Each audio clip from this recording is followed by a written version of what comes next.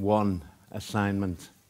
Home for me in 2012 was a 17th century cottage set in the Devon countryside. I'd been in Libya for a year covering the revolution with my dear colleague Marie Colvin of the Sunday Times.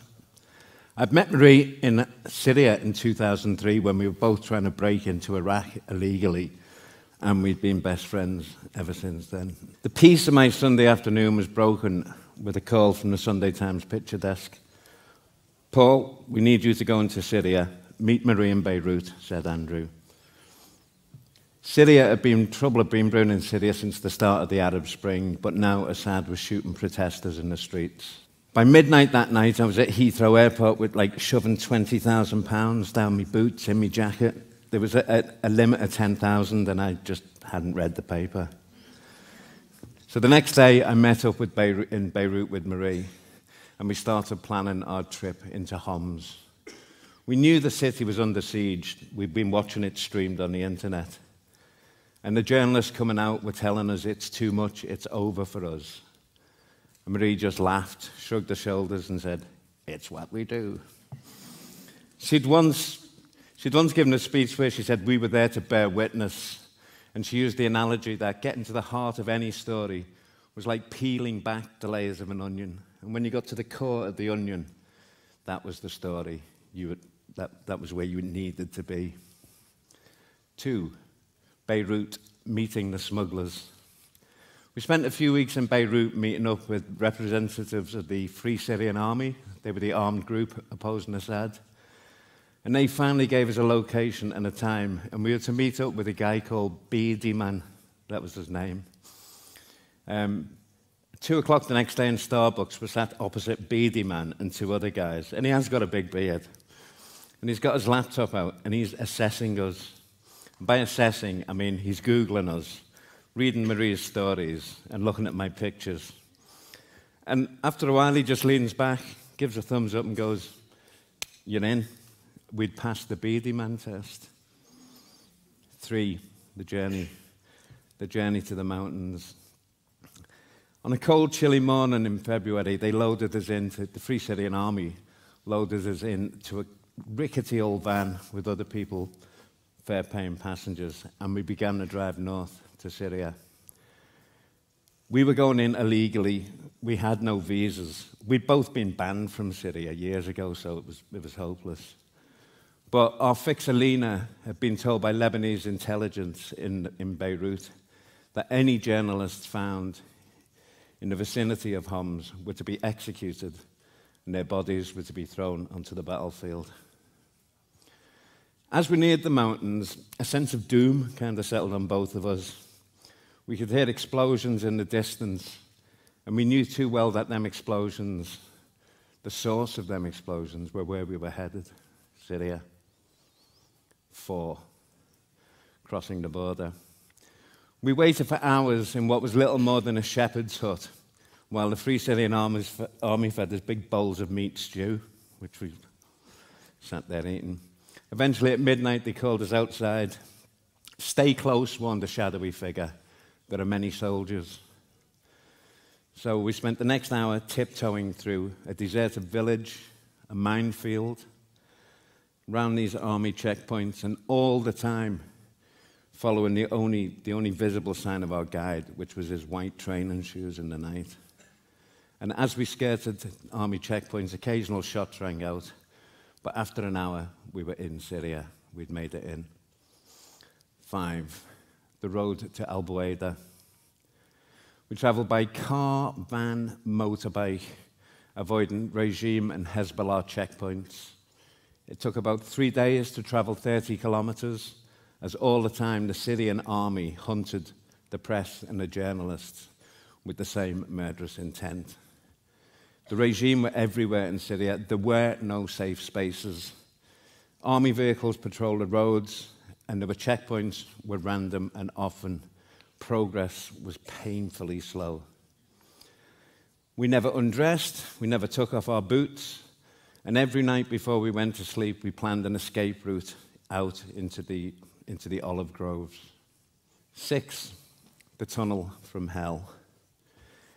In the middle of a cold, wet field at midnight, the FSA led us into a tunnel. It was actually a 3-foot-high sewer drain, concrete, with no lights. There was very little air, and the heat build-up was intense. The only way we could carry our kit was strap it to our chests, and because of the height of the tunnel, we kind of had to walk bent double. As we progressed down the tunnel, we were passing people evacuating the wounded and the dying. This tunnel was a lifeline to Baba Amra, a small sunny neighborhood in Homs that was considered the beating heart of the revolution.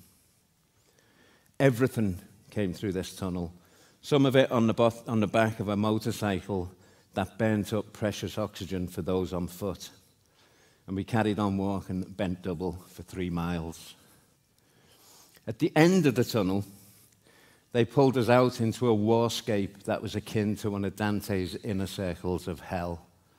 As I looked around, I could see the still smouldering skeletal remains of buildings, and it was all lit by the pale light of a full moon. We were driven at breakneck speed through a barrage of RPGs, that's rocket-propelled grenades, and heavy machine gun fire, until we arrived, drained and exhausted, at the media center. And the media center was the source of all information coming out of Syria during the revolution. But the reality was, it was a 3-story building. Inside, there were like 20 young Syrians wrapped in blankets against the cold, all murmuring into Skype. The only light was the pale blue glow off their laptop screens. 7. The widow's basement. While we were in Homs, we'd heard talk that there was a basement where all the women and the children who'd lost husbands and fathers were sheltered. It was one of the few shelters in Homs, and it was known as the widow's basement. The camera always affects people's reactions when you pull one out. So I got Marie to go down first, and I sat at the top of the stairs with a long lens, taking shots. This picture captures exactly what Marie and I sought. This is the true face of the victims of war. This was our story. This was the core of the onion. Inside the basement, one woman had given birth, but due to malnutrition, she couldn't breastfeed, so the baby was being fed on a mixture of sugar and water. While Marie interviewed the tragic victims, I wandered round taking shots of the elderly, the children, and the dying. Whale, our beloved translator, he heard of the death of one of his friends during one of Marie's interviews, which was absolutely heartbreaking. But Marie shone. This is why we did what we did. These were the people who had the least control over their destiny in any war situation. 8, the field clinic. After the widow's basement, we ran to the field clinic. It was the run of death. Explosions ripped up the tarmac behind us as Assad's gunners fired round after round of rocket and artillery fire. We arrived at the basement, ears ringing, nerves shredded, and they dragged us into the doorway. We were greeted by Dr. Mohammed and a scene of absolute carnage. The dead and the dying filled up every gurney, every bed. The floor was awash with blood, and the medical staff dragged and stacked bodies anywhere they could find the space. They worked with first aid kits. There were no CT scanners or X-ray machines, just bandages and plasters of Paris. It was actually one of the worst places I'd been in any war zone. 9, death and injury. On the 21st of February, both Marie and I agreed we weren't going to get out alive, so we should do stories on BBC, CNN, and Channel 4. Marie told the heartbreaking story of a young toddler who died of shrapnel wounds to the stomach, and the images went out to the world. At about midnight, not long after the interviews, about midnight, there was a knock at the door, and I was like, who the hell's that? We opened the door, and there was 3 French journalists, Edith Bouvier, William Daniels, and Remy Oshlich, and they'd just come in through the tunnel. This next fits the pattern. So the next morning, me and Marie woke up at 5 a.m. to go back to the field clinic. Before we left the building, there were 2 almighty explosions one 100 meters either side of the building. And we waited 30 seconds, and then there were 2 more explosions, this time no more than 50 meters away. I realized at that point in time what they were doing. They were bracketing. They were walking the shells in on the building. 30 seconds later, the first shell hit the media center. It destroyed the roof and the ceiling, and everything fell on top of us. The second shell hit the back of the building where Marie and I had just been sleeping. That was destroyed.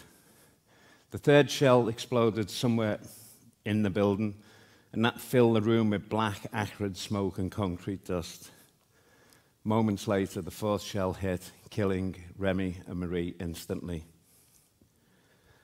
I was still conscious, and I'd felt a pressure on my leg, so I leaned down to investigate.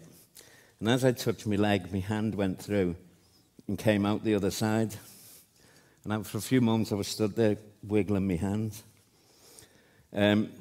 I grabbed the artery inside to see if that was still intact. It was. I grabbed the bone. That wasn't broken. But I knew I had a few minutes to get a tourniquet on, otherwise I would bleed to death. So I grabbed the scarf from around my neck, wrapped it round, pulled it as tight as I could. But after a few minutes, I was still bleeding out. So I saw an Ethernet cable in the rubble. So I grabbed that, wrapped that round, and grabbed a piece of wood from the building and pulled that as tight as I could. After about 20 minutes, the Free Syrian Army came, dragged me out of the rubble, and took me to the field clinic, where Dr. Mohammed was stood there, and he's like, "Hello, Paul. What's wrong with you?" And I'm going, "I've got a hole in my leg." And he's going, "Oh, so you have." So Dr. Mohammed grabs a toothbrush and a bottle of iodine. And my leg, it's about that big, the hole. And he just pours iodine in with a toothbrush and spends 10 minutes scrubbing my leg. And every time it nearly got clean, another shell had hit the building and concrete dust would fall in, so we'd have another go. And I was going, "Is that a toothbrush?" And he's going, No. It's a medical brush." So eventually, he says, "We've run out of stitches." And I was like, "Uh-oh." I said, "What are you going to use?" He goes, "We got this." And he had an office staple gun. And, I mean, he put about 40 staples into my leg. And there were no painkillers. So that was fun. So, 10, born again. Myself, Edith, William, and Whale spent the next 5 days under heavy bombardment in an FSA safe house. It was the most intense artillery bar I'd ever known. Minute after minute, hour after hour, day after day, they just bombed and hit that building. After 6 days, the FSA came in and said, "Paul, everything is gone." The water tanks on the roof had been hit, the food supplies had run out, and they said, "Whatever happens, we will take you out tonight." They piled us into 5 different pickups, and throwing all caution to the wind, we just drove straight at the front line. Assad's forces responded with mortars, rockets, sniper fire, and machine gun fire. And believe me, that was the trip from hell. We managed to get through. Miraculously, we made it to the tunnel, and they tied a rope around my waist and dropped me into this hole. And then they put me on the motorbike that we'd used to ferry supplies. So I thought, great, getting a lift out. So we're on the motorbike going down the tunnel, and we get about 3/4 of the way down, and the motorbike stops. And I look up, and the tunnel is blocked. And I thought, "Oh, dear God, no." And we got a torch, and you could just see at the very top of the blockage, they'd carved like a mini tunnel about the size of someone's head and shoulders through the blockage. And I was like, uh-oh. So they picked me off the motorbike, and they pushed me up towards this hole. And there's no lights. This is all in the dark. The only way I could do it was to put my hands in like that and pull myself through this blockage. I got about 2 meters in, and stopped dead. And what had happened is a piece of the steel reinforcement bar had gone in my leg and out the other side. And so now I was pinned inside a tunnel, in a tunnel. And they're going, hurry up! And I'm going, okay.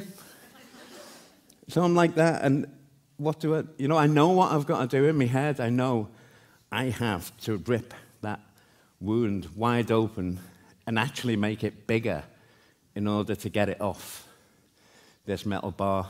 So I gritted my teeth, bit my tongue, and spent 5 minutes making the hole in my leg a lot bigger. Eventually I did that, and I crawled another meter or so through this tunnel, inner tunnel, and I fell out the other side just into a pool of mud, and I could feel the water swilling through my leg. 4 FSA guys put me on a piece of plastic, and together they carried me out, and finally I escaped the tunnel. Yeah. For the next 5 days, I traveled across Syria on the back of a motorbike they put some, plasters on my leg. I don't know what it was, but my leg was essentially hanging off. Drove across the tunnel on the back of a motorbike across Syria. Occasionally we stopped at farms that were friendly to the cause, but, we never actually got to sleep. And against all odds, I made it to Beirut, where the British ambassador, Tom Fletcher, and his family welcomed me into their home. 2 days later, the Sunday Times arranged a medical evacuation. And I remember really clearly, I was at Beirut airport, we'd sneaked in with the SAS. And I'm on my wheelchair like that, and the British military attaché walks over. And he leans in, salutes. And in the poshest British voice, he goes, I believe things got a little fruity out there, sir. It was like the master of British understatement. So I wrote this speech and rehearsed this speech in Kherson on the Ukrainian front line as the Russians were pulverizing the city. In fact, this is the first time, or second time, I've read it through without an explosion. So well done, Portugal. But Kherson exists in a state of terror. Where once there were 300,000 people, there are now 10,000 people, and the Russians are dismantling the city. Every day, people crushed by the horror of war leave on the buses going out. But this is how we gather a story. It's a long shot from grabbing a shot on a cell phone and posting it on Instagram. We live in dangerous times where misinformation can directly affect events on the ground, and the need for objective, impartial journalism has never been greater. I think photojournalism still has the power to affect outcomes in war. Why else would I be there? But for a story to have true impact, you have to report from the scene and not from a safe distance. So once again, I'm back to shining lights in dark places, the haunts where despots and dictators like to operate. Once again, camera in hand, I'm back to peeling onions. Thank you.